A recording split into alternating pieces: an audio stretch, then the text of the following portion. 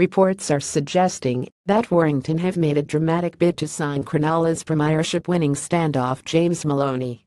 The Australian international, who is under contract with the Sharks next season, is believed to be unhappy, and the Wolves could make him their latest marquee player. Fellow NRL clubs South Sydney and Newcastle Knights are also keeping an eye on the situation. However, Wire have reportedly offered Maloney a bumper 3-year deal.